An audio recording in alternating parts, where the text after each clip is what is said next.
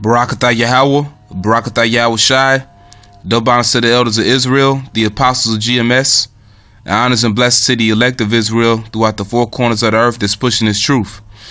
The name of this lesson is going to be entitled, Nicaraguans are Israelites. And I'm doing this lesson because I found information specifically speaking about the people of Nicaragua. Okay, so, I thought it best if I bring it out. Okay, we're in the last days. We're not supposed to hold back any information because we're in the end. All right. Now, all of you people of North, Central, and South American Indian descent are Israelites, and also of the Caribbean islands, the West Indian islands, and the different islands you have here. Okay, all the other islands. All of you are Israelites as well, but in this lesson, I'm specifically speaking about the people of Nicaragua because I found information about them, All right, so you people that live in the country of Nicaragua, you're Israelites, okay? And I'm going to prove it in this lesson, all right? And you be Israelites from the tribe of Zebulun, okay? You be Israelites from the tribe of Zebulun, okay, which is this tribe right here, people from Guatemala to Panama, all right? So that's your tribe, according to the Bible, all right, of the 12 tribes of Israel, okay?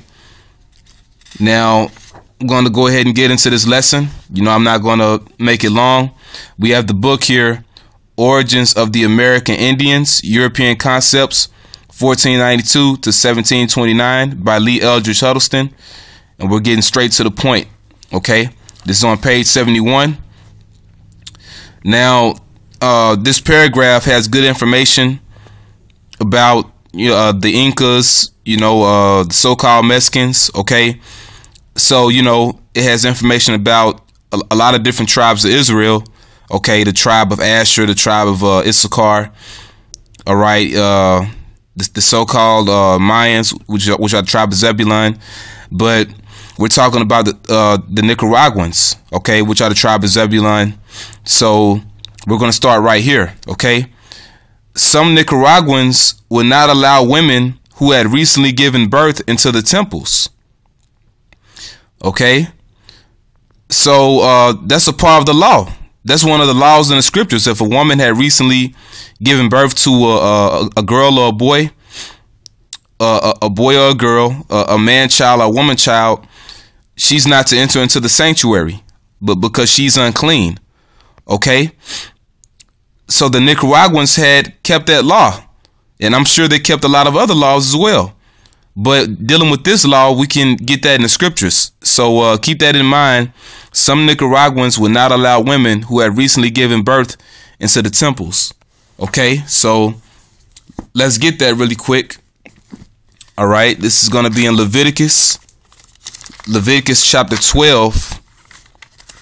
Okay, this is Leviticus chapter 12, verse 1. And the Lord spake unto Moses, saying, Speak unto the children of Israel, saying, If a woman have conceived seed and born a man child, then she shall be unclean 7 days, according to the days of the separation. For her infirmity shall she be unclean. All right. So a woman was unclean if she gave birth to a little boy, but also if she gave birth to a little girl, which you're going to see.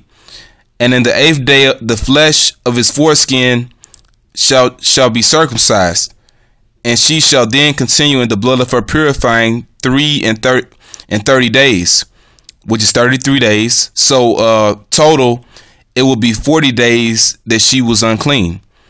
She shall touch no hollow thing, nor come into the sanctuary until the days of her purifying be fulfilled.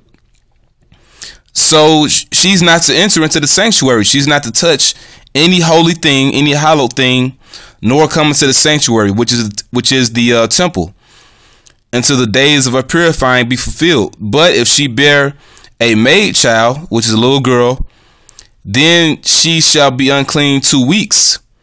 So it's double that of a boy. All right.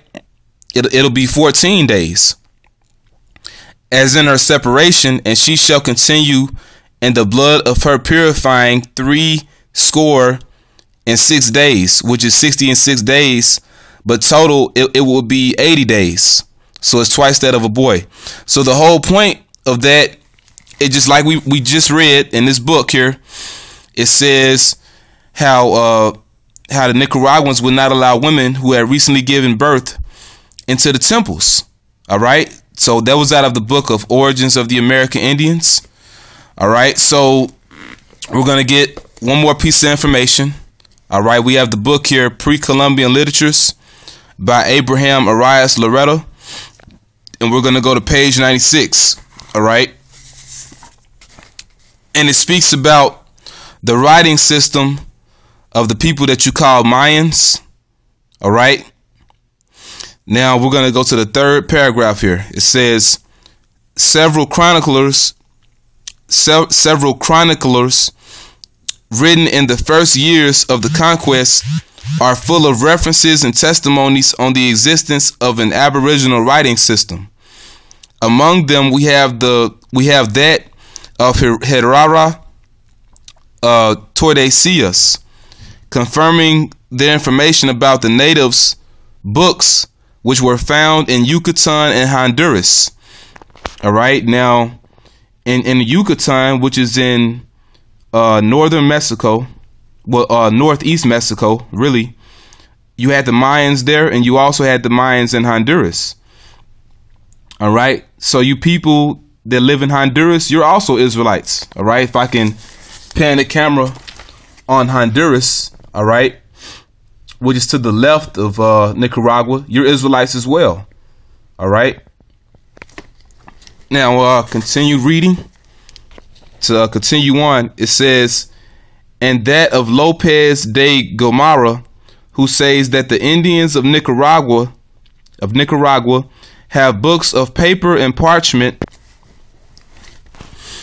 more or less 1 hand in width by 12 hands in length, folded like bellows, and used on both sides to record in blue, purple, and other colors the historical events.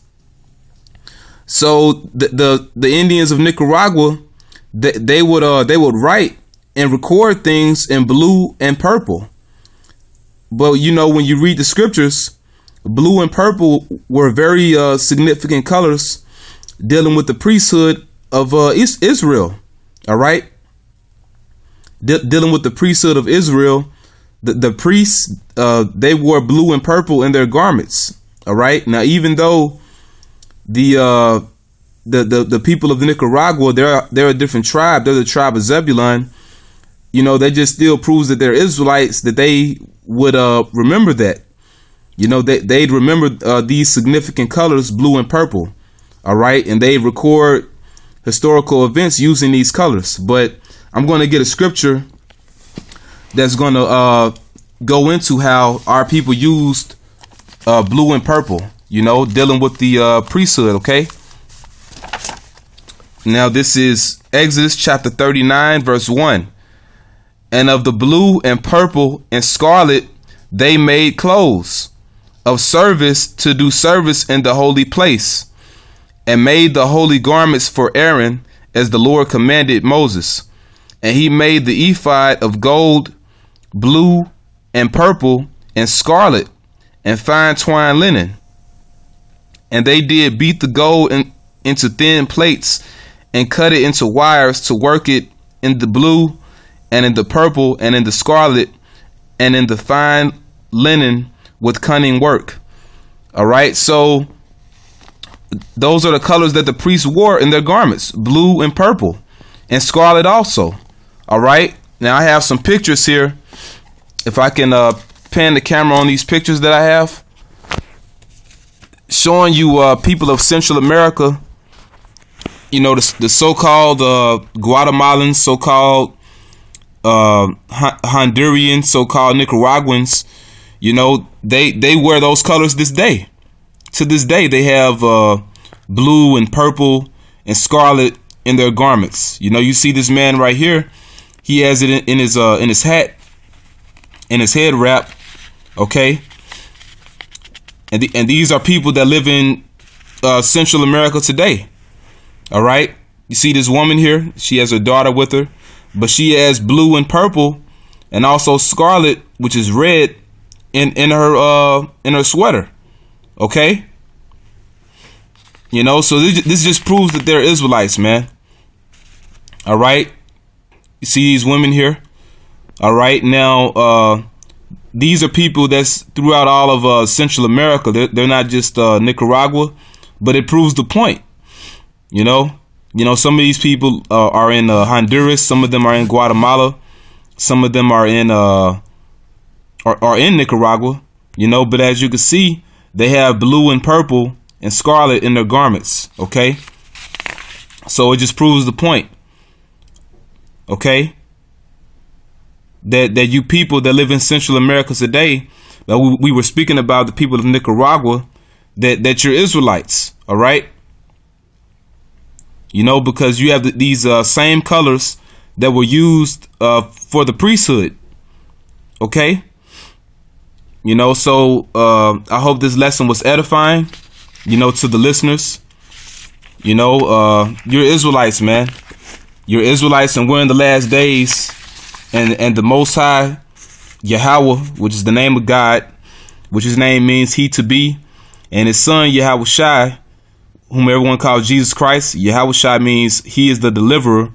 He's coming to deliver the 12 tribes of Israel. You got 12,000 out of each tribe, and you're the tribe of Zebulun.